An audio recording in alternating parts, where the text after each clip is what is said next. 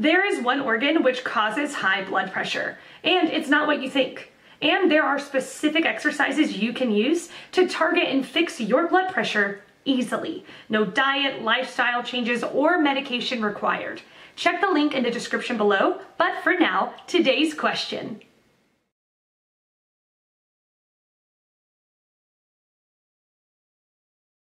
Nrml blood pressure ITH min benefit F drinking water. Althugh drinking water lowers blood pressure. It NL increase blood pressure THL maintain proper levels. Basically, WHMU fail T drink new water. THBD will compensate through sodium retention.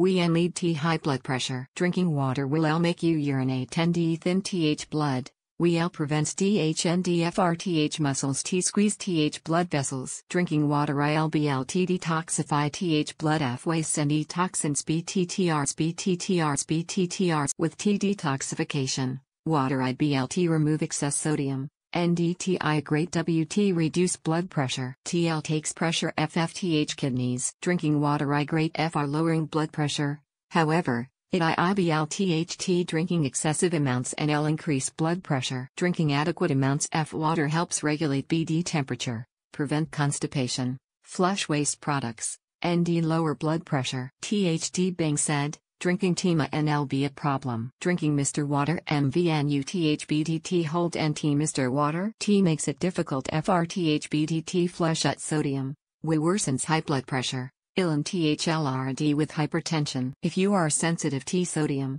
URL Mr. Likl T develop high blood pressure. Fortunately, most people can bring down their blood pressure naturally without medication. With home remedies for high blood pressure, an effective way to control high blood pressure is given it control your blood pressure. A lot of people got benefited from this technique.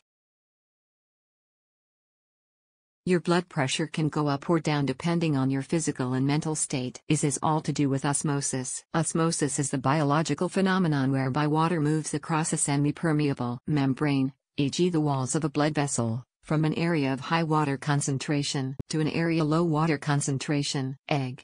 Suppose you put a balloon filled with pure water into a glass of salt water. The water will move out of the balloon, causing it to shrink. When there is less water in the balloon, there is less pressure on the walls of the balloon. The same thing happens with your blood vessels. The more water you drink, the more fluids leave the blood vessel, causing your vessels to relax and your blood pressure to reduce. Conversely, if you have lots of salt in your diet, this causes the opposite. The water goes into the blood vessels, building up pressure. If the pressure is too high, the blood vessel will burst like a balloon. This is how hypertension causes stroke and kidney disease. Although water does not significantly raise blood pressure, chronic dehydration causes high blood pressure by making the body to hold on to sodium. This increases blood volume and thus blood pressure. Most people have heard of the 8 glasses a day rule. Even if they don't abide by it, divide your body weight in 2 ounces, is how much water you should aim to drink per day minimum. Drinking adequate amounts of water can help lower your blood pressure.